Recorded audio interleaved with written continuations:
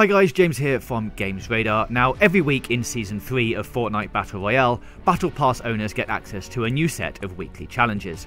Week 2 introduced one called Search Between a Pool, Windmill and an Umbrella. So here's where to go and what you'll get for doing it. Remember though that these challenges remain active throughout Season 3, so if you don't get it now, or you want to wait until you're in need of an XP boost, you totally can.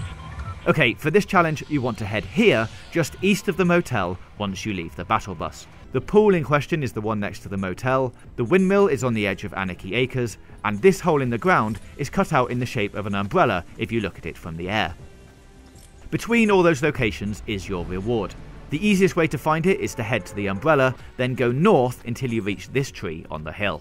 Here you'll find your treasure, which you can pick up and then carry on with your game. And that's it. We've got more guides on Fortnite all over the channel, which you can watch by clicking the boxes on the left, including all the dance locations you need for another one of the Week 2 challenges, so why not subscribe now and let us know if you need any other tips in the comments below. See you in the next one.